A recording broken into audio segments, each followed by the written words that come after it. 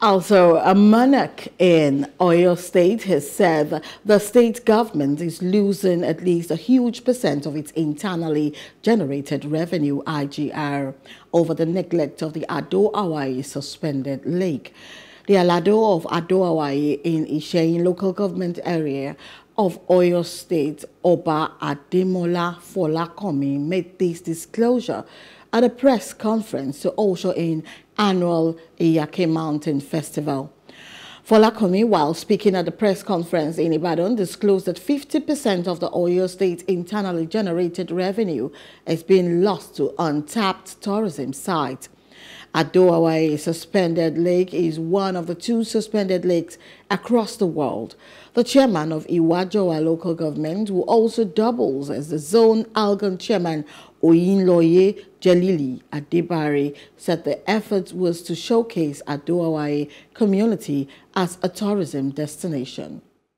Iyake Suspended Lake is not only unique for being the only natural suspended lake in the world, it's also unique for being a spiritual source, a medical source, emotional resources, educative and cultural resources, destination in concept and nature. Iyake International Festival promised to be the foremost tourism brand in Oyo State that we all shall be proud of years to come. Here, and we told them that, look, even if you don't want to go, but you can see it from here. It's on the wall.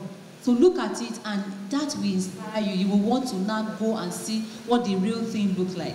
And let me tell you, once we tell them that this is the only natural suspended lake that we have in the whole wide world, and it's one of the wonders that you have to see before you die, they are always inspired to want to come. Any tourism in the world